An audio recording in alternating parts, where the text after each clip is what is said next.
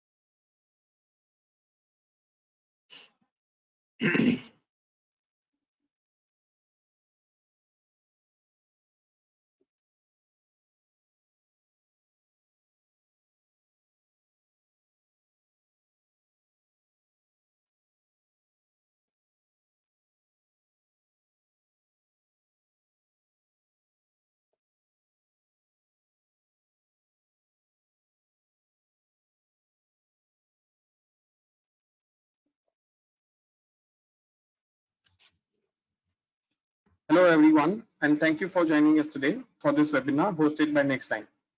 Before we begin, please note that you are in listen-only mode. If you have any questions, please share them with us through the question box on the control panel.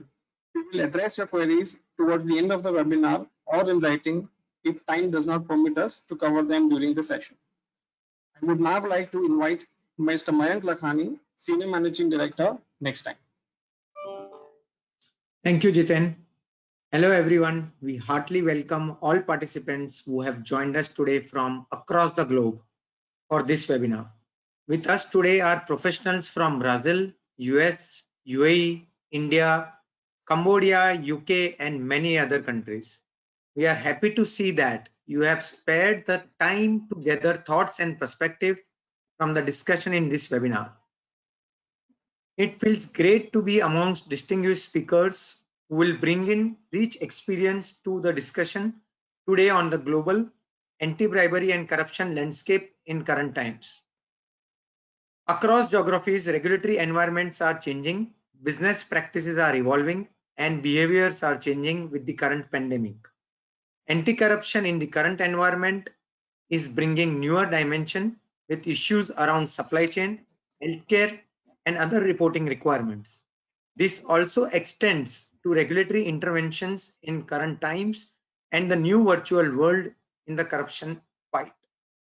Today we have with us Amii and Tom, both of whom need no introduction given their stalwart reputation of having deep knowledge and extensive experience in dealing with the ethics and compliances. Amii is an executive coach, strategic advisor, and keynote speaker who specializes in accelerating the success of compliance and legal executives. She has been a key influencer for ethics and compliance leadership. Her role as a coach for legal and compliance team have been widely recognized by Forbes. She brings in critical thoughts around leadership influences to drive compliance and creating stellar engagement across levels. Thanks, Amii, for joining. Thank you. Tom is a key voice in the global compliance space and credited with multiple accolades. His books, over 500 podcasts, regular blog posts, and panel conversations are essential feeders for compliance community globally. Tom is also an author of the award-winning FCPA Compliance and Ethics blog and international best-selling book, Lessons Learned on Compliance and Ethics. He is also the author of the seminal text on the nuts and bolts of anti-corruption compliance. Welcome, Tom. Thank you very much.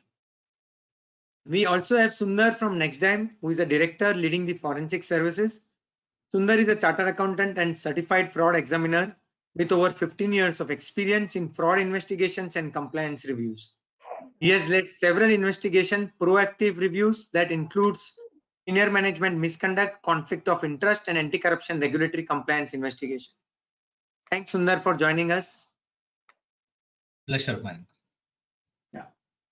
So as a prelude to this webinar, we organized a series of short podcasts with 18 leading anti-corruption practitioners from more than 15 regions and geographies, including US, Latin, UK, France, Germany, Italy, Serbia, Middle East and Africa, Australia, China, India, South Korea, Japan, and Singapore to get regional perspective and deeper insight on changing expectation.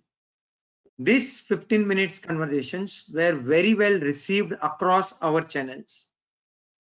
The overwhelming response inspired us to develop a thought leadership report that summarizes the learning from podcast conversations and perspective on some of the themes that emerged from the discussion. These are broadly 4 perspectives that we would like to speak about. Expansive training of organization resources. Second one is focused third-party due diligence. Third one is engagement with business leaders to spread the right message on compliances, remote monitoring of controls, and program compliances. We will be speaking about these themes in today's webinar.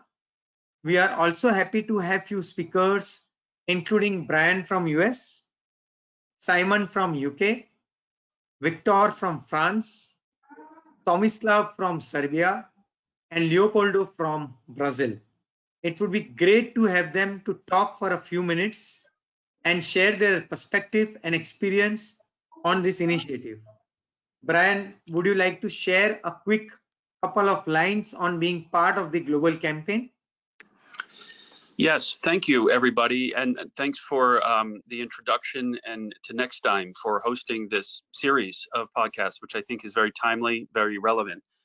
I was glad to be invited to participate, and I think at this time the world is in a crisis, and we need thought leadership. We need to be connected to each other around the world at a time when we cannot be connected in the normal ways. So again, I was very pleased to be invited and to join. And I thank those of you who are listening today. What we discussed on my podcast was China, and with the pandemic that we're facing in the world today, I think China has increased its level of relevance, but also increased its level of sensitivity, even if those two things were considered not to be possible before the pandemic. No one could have imagined what the situation that we're in now. I certainly did not see this coming, and I've been studying U.S.-China relations for 25 years. And this was completely, at least from me, was completely unexpected. So we spoke about China. We spoke about the corruption risks in China, which I think are going to remain high. And I think what we have to start thinking about now is not what happened before or during the pandemic, but what will happen after the pandemic. I think the focus now for companies should be on the aftermath. China, in fact, in many ways is already beyond the pandemic. I was speaking to Shanghai earlier today, and they were saying how business is returning to normal. Meetings are happening again in person. Traveling is beginning to resume within China. Meanwhile, if you look at the news, other countries, Brazil, India, and the United States, all of which are represented in this call and on Nextdigm's podcasts, are seeing more and more cases. India just passed Brazil and is now the #2 country, only behind the US. Whereas China, ironically, is beginning to return to normal. So it's a good lesson for the rest of the world to hopefully think of a time when we too will be beyond the pandemic. And we too then need to focus our efforts on the aftermath, the recovery. What will that mean for companies, for individuals? Lives have been upended, businesses have been destroyed. There will be enormous pressure to make up for the lost year. I think we'll look back on 2020 and basically say it was a year that was lost to the pandemic. But businesses must continue, and revenues must be made, and people need to be paid, and so there will be enormous pressure from a revenue perspective, from sales, customers, shareholders, and I think that's where the risks will come from in the aftermath of the pandemic. And I'm on the one hand concerned about the level of risk, but I'm also excited to be a part of the effort to reduce those risks. And I thank Nexdigm and the other panelists and the people basically who are trying to help companies combat corruption and bribery risks around the world. Thanks. Thanks, Brian, for sharing your perspective. I'll now move to Simon. Would you like to share a few words, Simon, very quickly? Well, thank you. Look, I too was very honoured to be invited to participate in the programme, not just because there were so many distinguished participants, but because it was a truly international panel. And if there's one thing that I've learned in my 30 years of practice, is that there are increasingly few borders, at least not when it comes to bribery and corruption, and more importantly, when it comes to bribery and corruption enforcement. If I make a prediction, we're going to see a lot more of that. This isn't scaremongering, it's a fact of life. Enforcement is big business for regulators around the world. Everybody has got with the programme. But the one thing the pandemic has caused us is a period of reflection, personal, national, political, and I think that people are very sensitized to hardship. They are sensitized to people doing business in a way that isn't fair, isn't on a level playing field, and even governments we thought that might have been corrupt in the past understand that there is a movement afoot now. I take one example, Brazil, which has made the most extraordinary strides to investigate and to prosecute corruption, taking its lead from major countries such as the United States, and I dare say the United Kingdom. And it's bringing about a big change in business and people's thinking over there. And I think this is catching on. I think that compliance is absolutely key. I think that everybody needs to understand that there is going to be more focus on enforcement going forward, in particular if regulators see that there has been abuse during the pandemic period. And there will be a great appetite for that enforcement amongst the public, press and parliamentarians. So it's not going to get any less. In fact, I really do predict it's going to get a lot more intense. The focus on compliance programs that are actually well designed is going to be acute, but governments and regulators will be making sure that they are properly implemented and that they work in practice. So if there's one plea that I make, it's for organizations that are concerned about their reputation and business in increasingly challenged times. Don't cut back on investment in compliance at the moment. Maintain it even at greater expense if you can, because there is going to be a very bright spotlight. I was told right at the beginning of my career, when things like this happen, when there is a downturn or there is a recession, when the tide goes out, the dead bodies float to the surface. And we are going to see, I'm afraid to say, quite a lot of corpses in business in the future, unless there is major change. So once again, thank you for inviting me to participate. I must endorse everything that Brian said. We are in extraordinary times, but it's going to give rise to extraordinary threats for some. But for those who get it right, extraordinary competitive opportunities. Appreciate Simon for your contribution and words. Tomislav, how was your experience?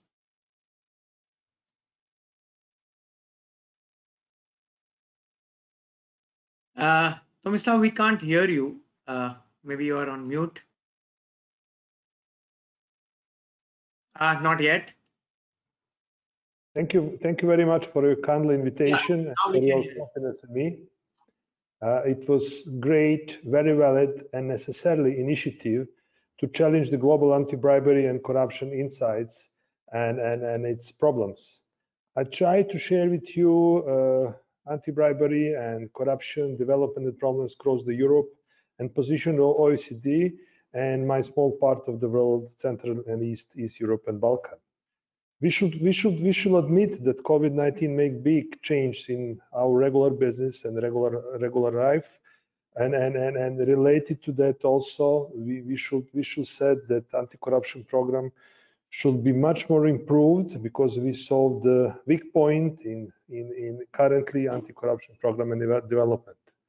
If we agree that compliance are the minimum necessary house rules in the company and organization, we should continue to invest and improve our currently programs. Once again, thank you for the invitation, and it was my absolute pleasure to participate.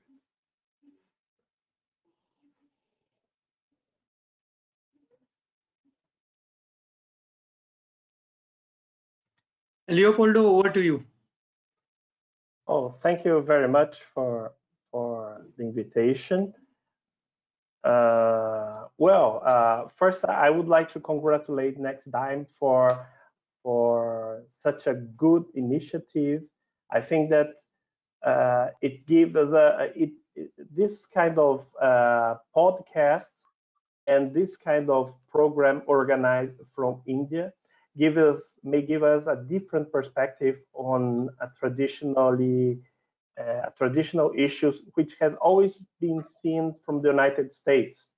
As a Brazilian, I must say that I welcome this kind of initiative because we tend to celebrate diversity and we ignore how much diverse views on the same subject may enrich us.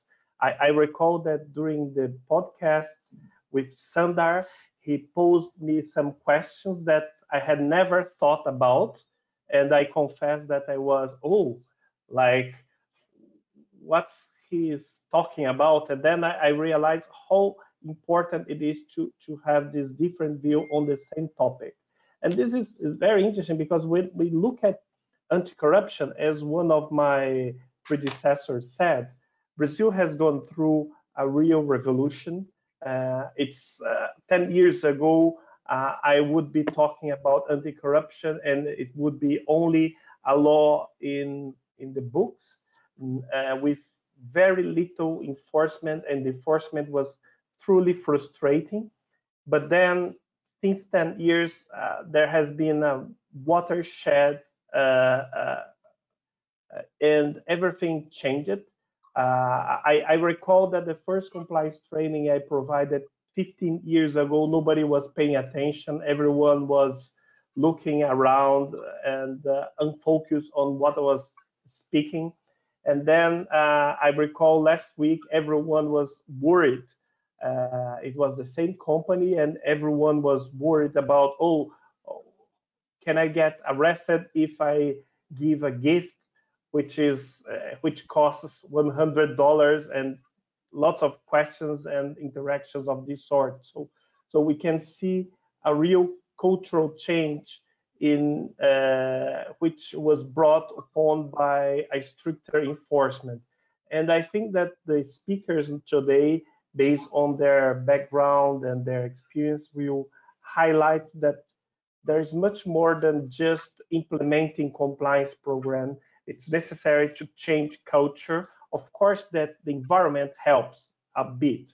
So if you are dealing with a country where there is no enforcement, people will not pay attention to that. But as stronger enforcement arises in many jurisdictions, I think that there will be a change, just like it happened with third-party due diligence here in Brazil, which was a topic nobody paid attention 15 years ago, and nowadays it's a hot topic everyone cares about. So thank you very much for the invitation for the podcasts and to be here.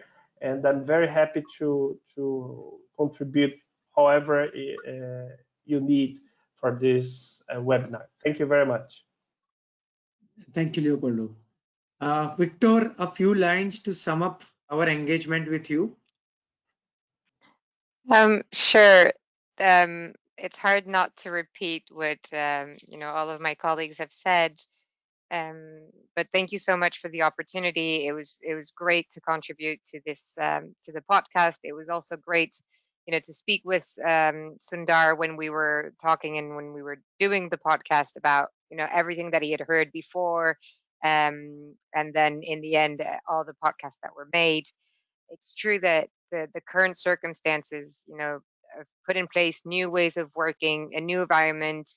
You always, generally you constantly have to adapt, but it's even more present now. the laws in France on anti-corruption are quite new. I mean, they're from 2017. We're trying to follow what Brazil and what the UK are doing. But, you know, at this stage, compliance officers are really facing some struggles in this new environment, and in which they have to adapt not only to the legal environment, which was changing in the past years, but now to the ways that people are working and to the new methods that we are that we need to face and that we need to put in place. So it's great to hear from all the countries, from all the, and to know what's going on in the different legislations as well. Thank you. Thank you. Thank you everyone for your comments. We sincerely appreciate you being able to spare time and join us today. With these thoughts, we are happy to present The Face of Global Corruption in COVID-19, a thought leadership publication brought to you by Nexdigm.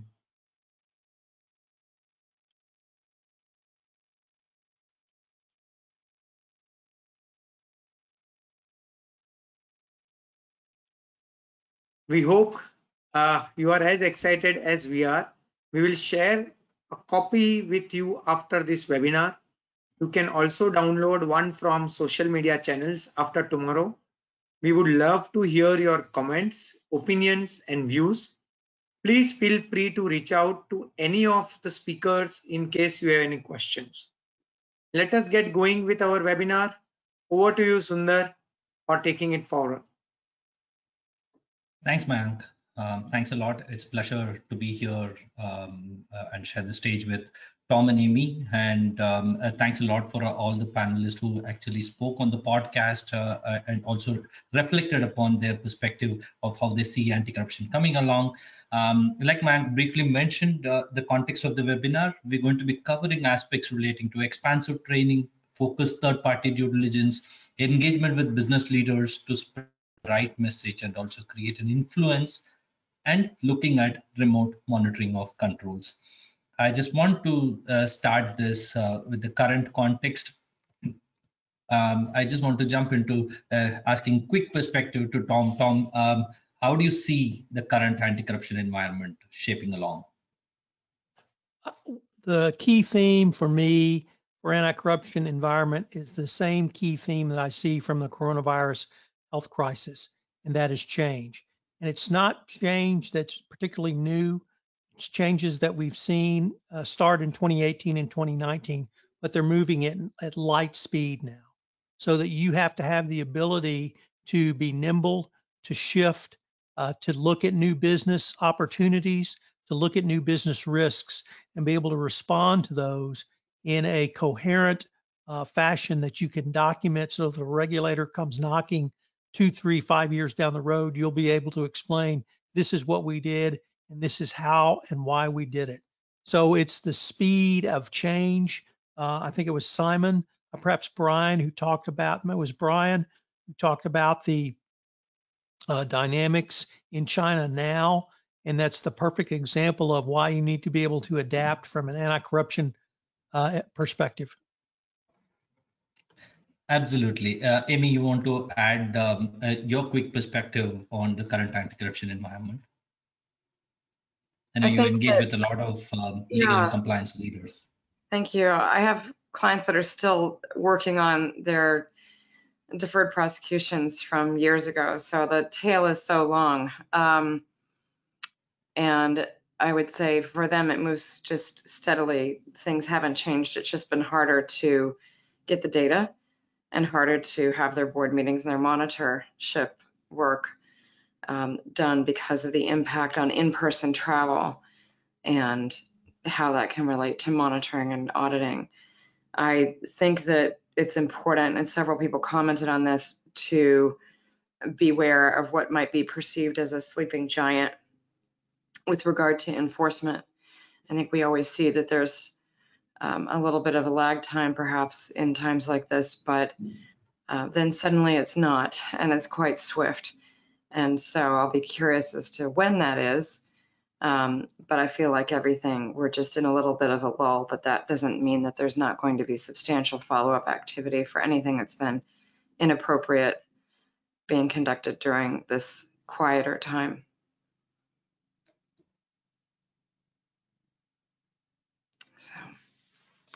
Perfect. Yeah. Amii, would you like to start off with this? Sure. Do you want to move on to the next question? Okay, great. Yes. So to Tom, what are the training channels that compliance officers shall adopt? And what suggestions would you have to make them more innovative? So Amii, I think the key theme for me from certainly the U.S. Department of Justice around training has been focused training and effective training. What you need to identify is your employees who are at the highest risk. That risk obviously can change.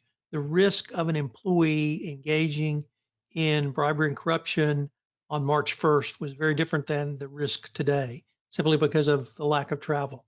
But you need to focus on and determine who the employees at risk are, who the employees at less risk are. You need to deliver some sort of generalized training to those who are at less risk, but those who are at higher risk, who are engaging with state-owned enterprises or dealing with foreign officials on a regular basis, you need to give them specialized training. There's a variety of different ways you can do that, and we can go into some of those later. But I think the most important thing is to have a risk-based approach to training that, once again, is documented. I've never been on a Nexdigm podcast, so you're going to hear this, Sundar, for the first time. But the three most important things of any compliance program, literally, are document, document, document. Whatever you do, document it. And I've said that for 10 years. So I get to say it again. Whatever you do, document. And the same is around training and determining the risk-based nature of your employees. So determine what employees need high risk training, what employees can have lesser training, lesser risk or lower risk training, and then document that, and then focus your efforts on those employees who do need that high risk training and train them appropriately. Absolutely. Amii, I just want to add one more point to what Tom said in that. See, it's absolutely necessary to look at innovative ways to explore training channels, right? Because I think compliance and ethics are not very different from personal ethics per se. We all come from cultures where we have rich ethics that is embedded as part of our life per se. What is important is to put it in a different way, the innovative way that engages or clicks with people. So whether it is games or whether it is engaging AVs, and I'm also a fan of what Tom does in terms of connecting movies and compliance, or bringing in perspectives which are relatable, and that actually brings in a connective approach so that people are able to relate to actions that they do in their workplace and then align it to that. True. All very important. And in terms of the training channels that compliance officers shall adopt, what are suggestions to make those innovative? So, and I really would like to hear your perspective on this, Amii, but I think one of the greatest things about being a compliance officer is you're only limited by your imagination. If you can think of it, you can do it. If you can think of a way to communicate a concept, you can do it. That can be an audio as the three of us. It can be an audio visual as the three of us. It can be in writing. It can be old style classroom training. It can be a game. It can be a real world example. There are plenty of litany of FCPA enforcement actions that we use on a regular basis for training going forward. In my case, Sherlock Holmes, Shakespeare, Winnie the Pooh. There's a wide variety of characters that I've used to communicate my thoughts about compliance and compliance communication and compliance training. So I think the thing is, as I mentioned before, once you've determined who is the high risk, who are the high risk employees, you tailor your training for those employees and you deliver it through a variety of mediums so that it doesn't become stale, and it allows the continuous flow of information. And once again, as the compliance function, you can document that you've delivered the training if the regulators ever come knocking. The thing I would emphasize though is feedback, because it's not a one-way street. It's not one-way communication. What does the receiver of the communication, i.e. the employee, think? Is it useful? Does it have anything to do with the real world? If not, why not? And how do you incorporate that back into your next level and next round of training? So I almost see this as a continuous loop as well.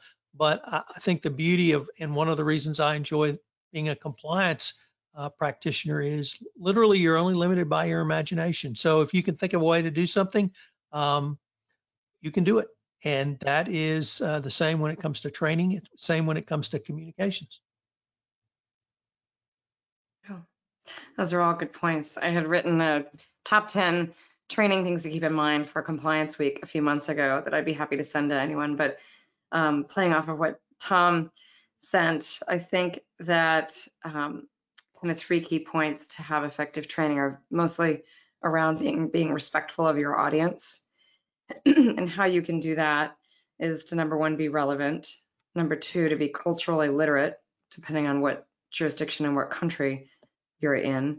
And 3rd, recognizing adult learning principles in terms of using stories, being tight with your time and not going on and on. Shorter bursts are always more relevant for folks, and having nice emotional hooks around a story is what's really going to bring Tom in. And things like he mentioned around movies and characters are going to create a story that are going to be engaging for an adult mind to be able to engage and remember the concepts.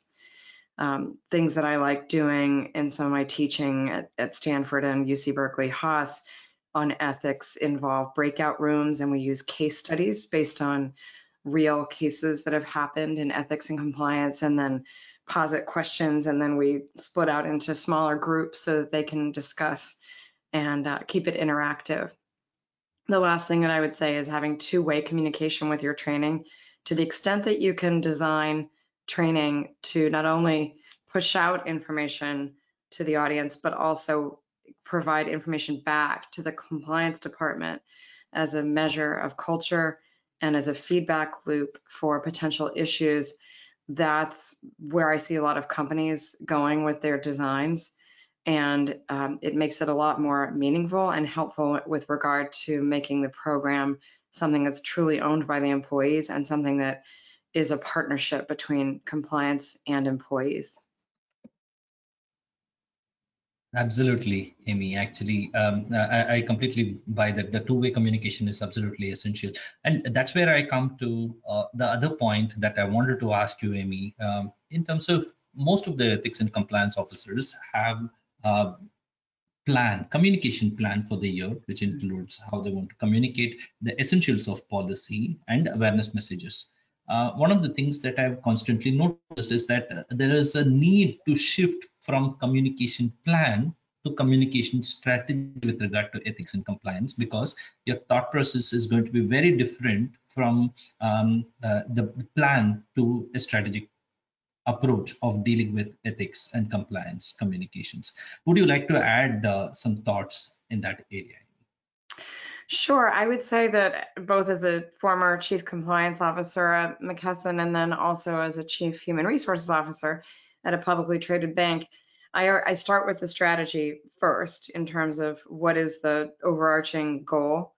And to me, that's usually making sure senior leadership talks the walk and walks the talk, and that we are aligned in terms of their messaging, that they're aware of major key initiatives that will be going on for the year, that I'm invited to all major meetings where I need to be sharing this information, and that the strategy has an embedded change management component to it in terms of where do I think are the hot spots, what areas of the company perhaps have not embraced compliance in the past, either through misconduct issues or just not being engaged in the training.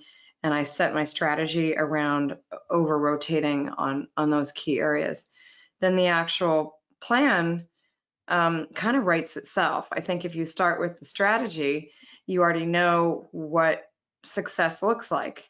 And so then you can say, okay, I need to have quarterly meetings with the HR team. I need to have quarterly meetings with communications so that I can get on their schedule and they can let me know what critical meetings I need to be at. Or I can give them some talking points to where they're about to hand that to the CEO as she walks on stage. She can just embed those in her speech. If you have these tight relationships strategically, you can be in 10 places at once, which is very important since our resources are usually not so rich. So it's important to think through all of that. What are some of your ideas? Absolutely. So I think I've also seen this constantly where sometimes a communication plan is put in more like a awareness plan, right? An awareness plan is a limited perspective of looking at a communication plan, and a much limited perspective of looking at it as a communication strategy. And some of the thoughts that Tom said and when he was responding to the previous thing in terms of using innovative approaches is absolutely essential, and it ties in well. If you have a theme and if you're able to drive the theme actively, and your key stakeholders are aligned to the theme, it automatically translates into better impact outcomes. So that's what I personally feel. Yeah, so I think that was my thought on that particular perspective. Great. Then the next point that I wanted to actually get to is, Tom, to you. There are a number of companies which actually moves from a typical, they're short of resources. Amy mentioned it when she was referring it. They were shorter resources and they normally leverage compliance councils or ethics champions, as they call it, who are shared resources who spare about 10% of time in their roles. They may be from finance, they may be from HR, they may be from legal as the case may be, but they spare the time for them to contribute to ethics and compliance. How do you think organizations should start thinking of using them in driving ethics-based culture? So I guess the first thing I would say is not simply think about doing it, do it, because it's an extraordinarily powerful way to improve your overall compliance program and drive an ethics-based culture. By having a local ethics champion on site, away from the home office, away from the corporate office, accessible to employees, you do several different things. One, you put an ethics champion literally on the front lines, and that's where you want your ethics-based culture to be the best on the front lines. But two, you have a resource there for everyone else, so that you have a specially trained compliance counselor or ethics champion out on the front line, and he's available to all the other employees. He also is therefore able to provide information and data back to the corporate compliance function. So you have this, once again, continuous loop of information. And by having this continuous flow of information, it can make and it will make your compliance program and your culture much more robust. You do need to provide training to this compliance counselor. You can't just give them the title and send them out there.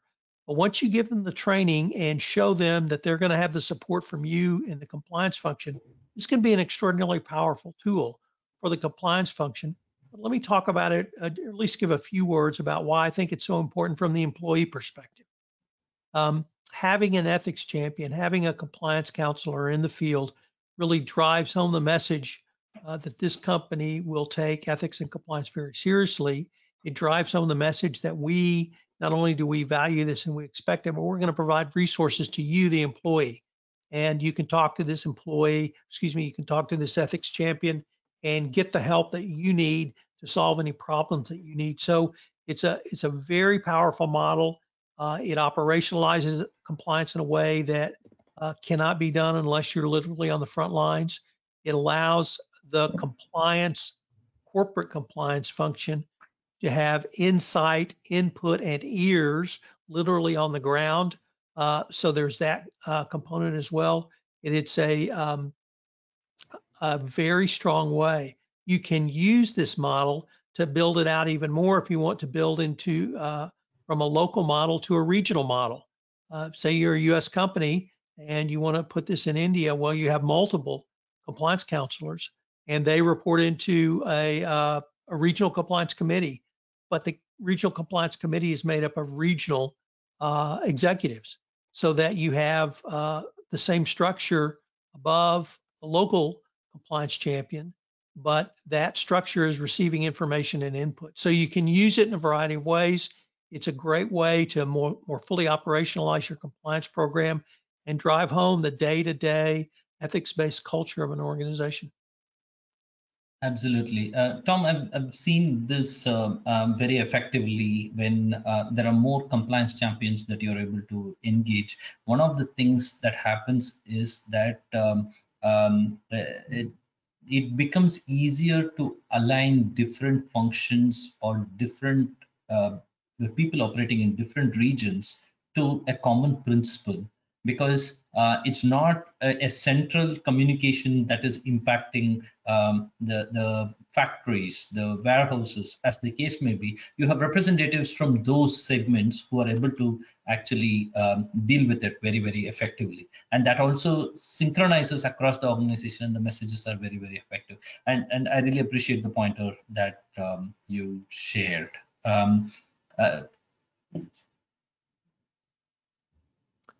So now I get to ask you a question, Sundar.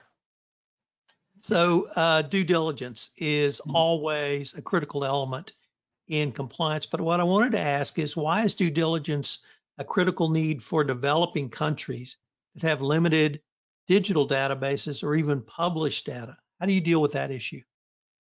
Absolutely, Tom. The primary thing is that we're actually speaking about availability of data and accessibility of data when it comes to due diligence, right?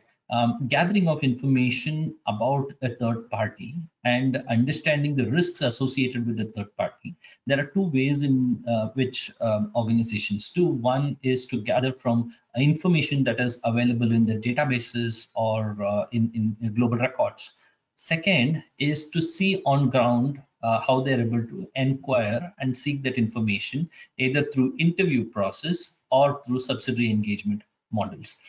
Now the challenge here, it is critical for developing countries because most of these developing economies may not have complete data set which is in digital way. So if we are speaking about, let's say, litigation records, if we are speaking about records relating to sanctions, not all of these will be completely available in digital record.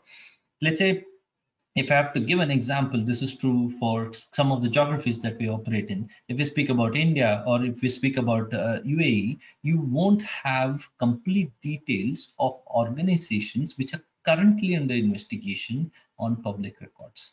So what you won't have is that even if the organization or the third party that you are conducting due diligence of, they may not have a registered case appearing at this point in time as part of the litigation records, but they may be currently under investigation. So it becomes really critical from that perspective. So my honest suggestion is to look at alternative ways of conducting due diligence in developing economies, where it is necessary for compliance officers to evaluate the extent to which due diligence information can be gathered and they're able to balance it out. Yeah, so I think that aspect is going to be very, very critical. Very good. So, Sundar, as I know you're aware, in June, the U.S. Department of Justice issued updated guidance in the form of evaluation of corporate compliance programs. And they talked about continuous monitoring. So I wanted to ask you, how does continuous monitoring of controls help in a global anti-corruption compliance program?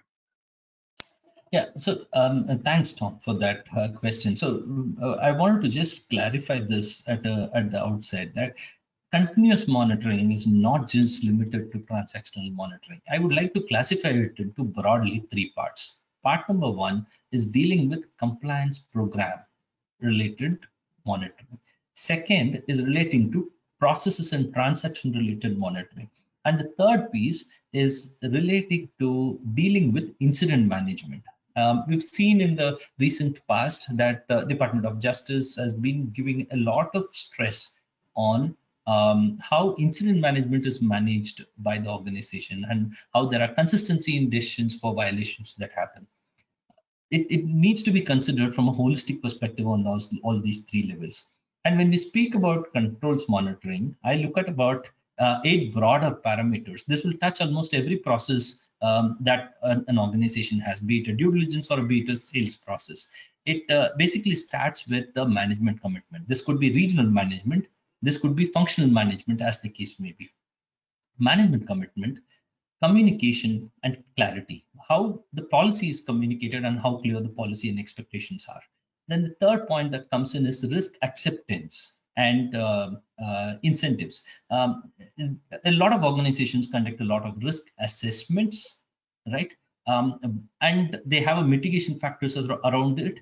But what gets missed out is there are also risks that they accept beyond just assessment, which they think are not very critical, and they incentivize. A simpler example to put across in this is that if you're operating in a high-risk geography and you have an incentive plan wherein if you're operating in a high-risk geography where your major customer is a government customer and you have significantly higher target or expectation from the senior management for sales or revenues, that is what I'm speaking about as risk acceptance and incentives. When you start correlating risk acceptance and incentives, it gives a different perspective.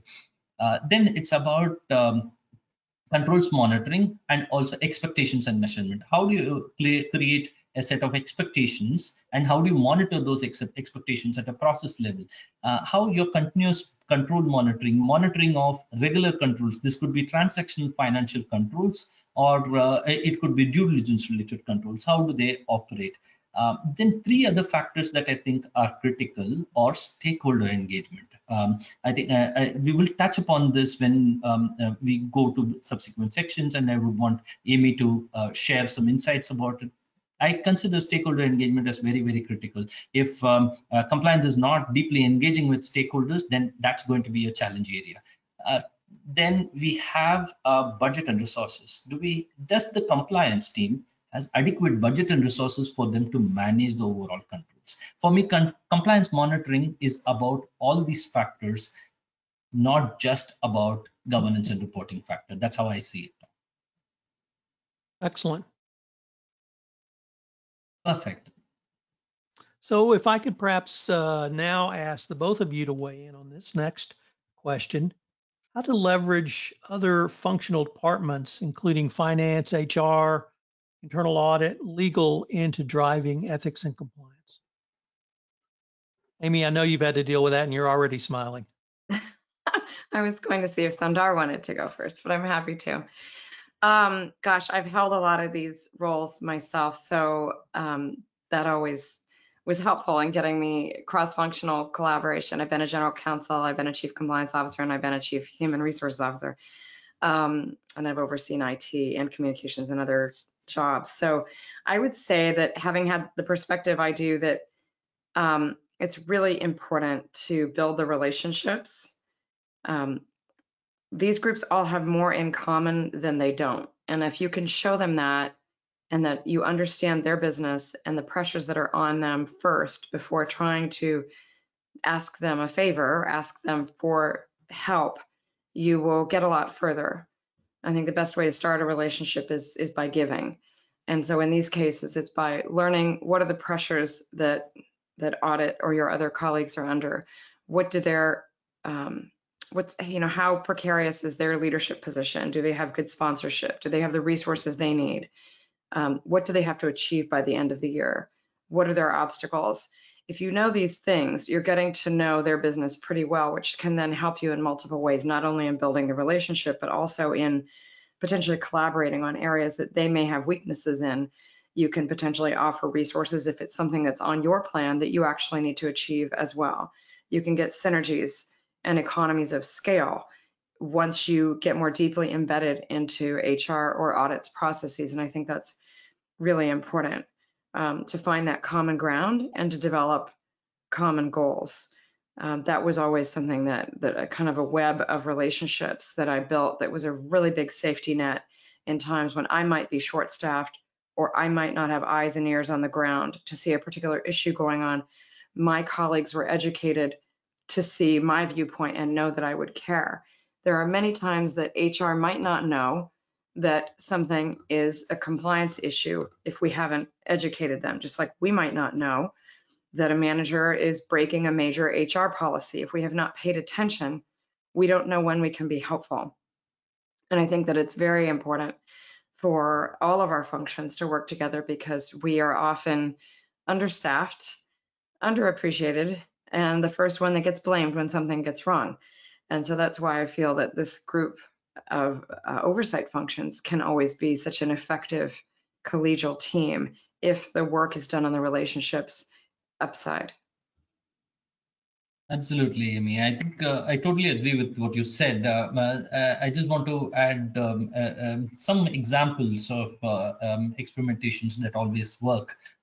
For example, your finance team can definitely look at the front line of controls that they are looking at in terms of payment process or even transactional process that are critical from a anti-corruption compliance perspective. The human resource colleagues can be a good support in compiling information on employee pulse, compliance awareness, as the case may be, right? Where they do a number of employee assessment surveys. So they may be in a position to integrate things that you need from a compliance awareness perspective and then get a collective understanding of things.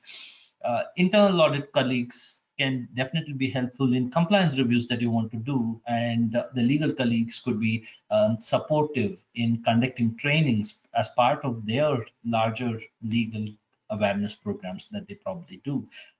I think these are functions which are going to bring in elements which a lean compliance team will be in a position to effectively leverage. That's how I see it. Mm-hmm. Makes sense. So why is it imperative to develop critical metrics and scorecards to drive the compliance agenda and compliance maturity? Tom and Sundar. I'll just start off. The thing that I think is very critical in this is that when we're looking at metrics, so you did mention about how you create a set of relationships within the organization, groups, and the metrics becomes a clear form of reflecting expectations. And these expectations are agreed upon by a group of management people, then it automatically percolates downward where you're not trying to communicate the expectations at multi-levels. That is one of the critical factors that I've seen when you're dealing with people from multiple jurisdictions. Another factor that I have seen is that it's not unusual when we actually look at alternative scorecards, right? When a specific scorecard helping to measure anti-corruption or a maturity kind of a model is always helpful to reassess where you stand and where you evolving towards. That's my perspective. Over to you, Tom. So what you need to do is create an inventory of metrics.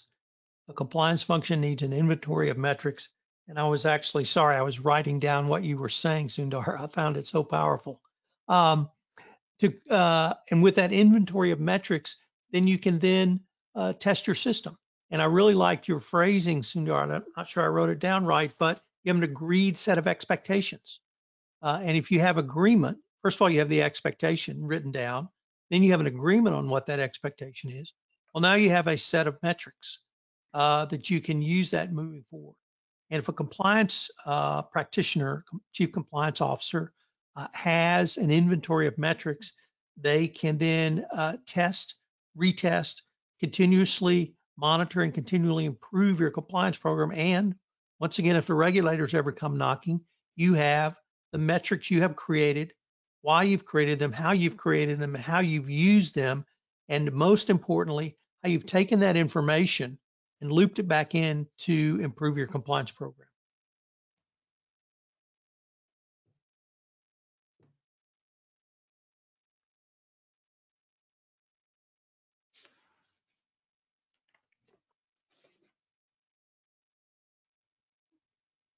Yeah, absolutely. So this comes to the next point. I just want to come back to you, Amy, and then understand from you, is that what are the essentials for ethics and compliance officers to think about or do to get the seat among strategic business advisors?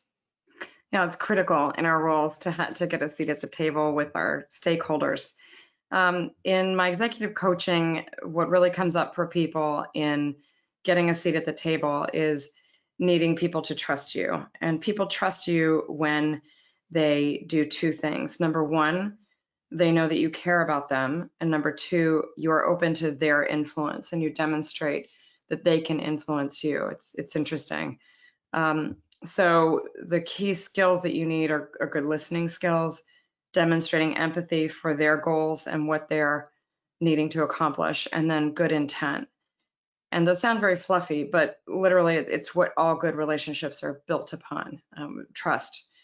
And I would say that having good business acumen, knowing their profit and loss statement, again, knowing their goals and their obstacles, being a business person and coming to the table as someone who wants to serve the business and understands the P&L responsibilities and is going to support compliance within that risk regime is important in terms of getting a seat at the table.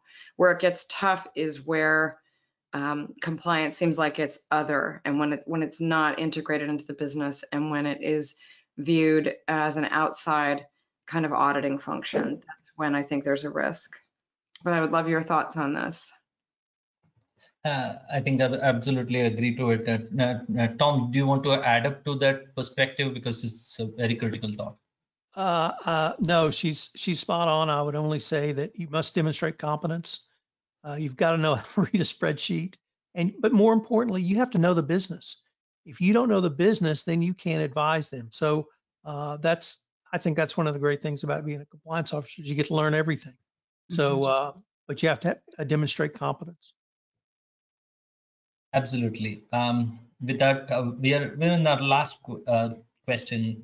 I just wanted to bounce this off to you, Amy and Tom. It is necessary for ethics and compliance officers to start influencing leaders so that they are able to drive ethics functions more effectively. From that context perspective, what are the triggers that they need to consider, and what are the pitfalls they need to be mindful of?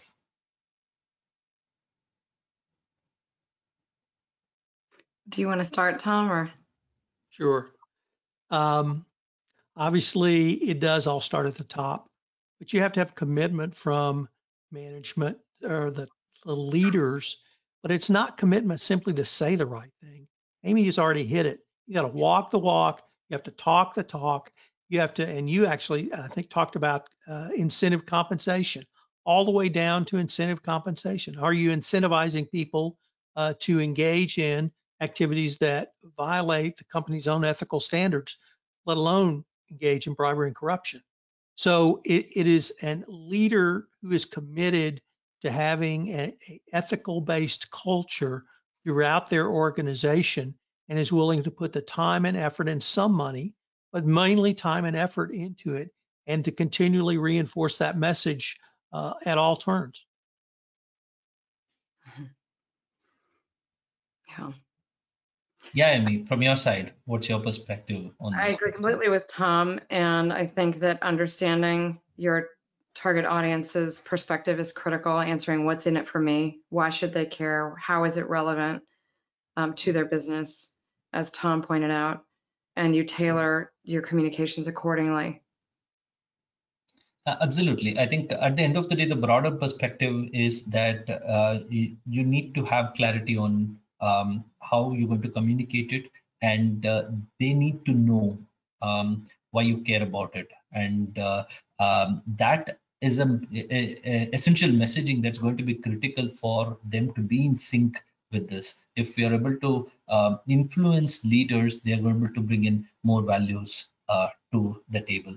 I really thank both of you for sharing insights on the pointers that we exchanged. I think it's been an interesting discussion. I would now hand it over to Mayank.